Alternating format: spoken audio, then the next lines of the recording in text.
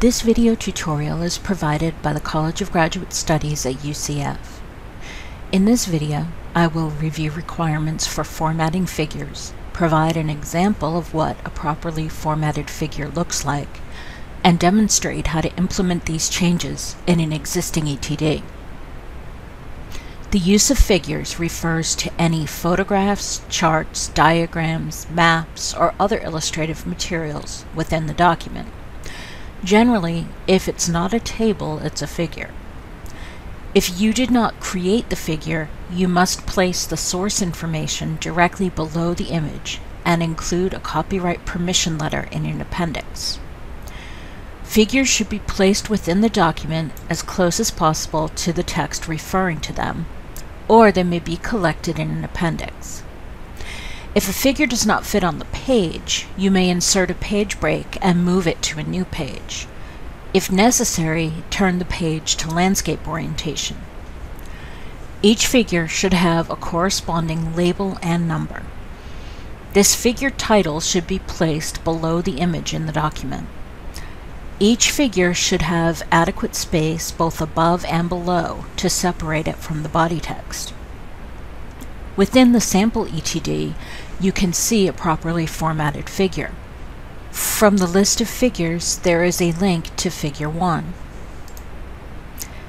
The title is placed below the figure, with any sources or notes placed just below the figure caption. Notes may also be placed between the figure image and caption. This video will show you how to use the caption style to create a linked figure and use auto numbering. In the Word document, begin by turning on the Show Hide feature. This will display all formatting already in the document. For this tutorial, I will insert a picture. Position the cursor where you want the image to appear, then go to the Insert tab in the Home ribbon and choose Pictures. Once the image has been added, place the cursor below it. Do not click on the image itself, and then go to the References tab. Under References, click Insert Caption. Click OK, and Figure 1 will appear below the image. Place your cursor after Figure 1 and type the figure title.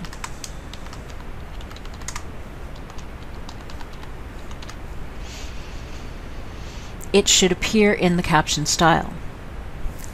When you insert a caption, Word generates the caption style automatically. You can now modify this style by right-clicking on Caption under the Home Styles menu.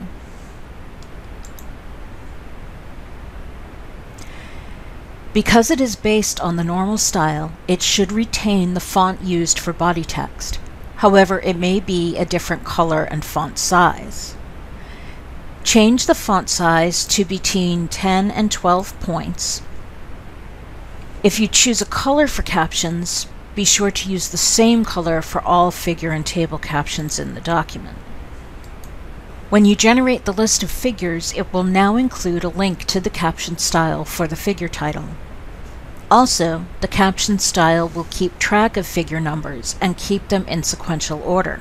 If you insert a figure caption above this one, Word automatically renumbers them.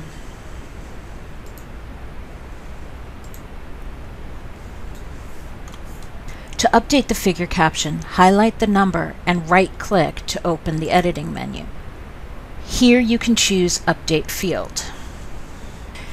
If the figure is too large to fit on the page, you can also go to the Page Layout menu and change the page orientation to Landscape.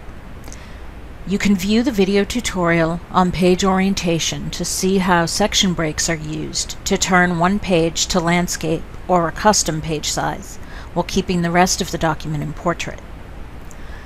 This concludes the video tutorial for figures.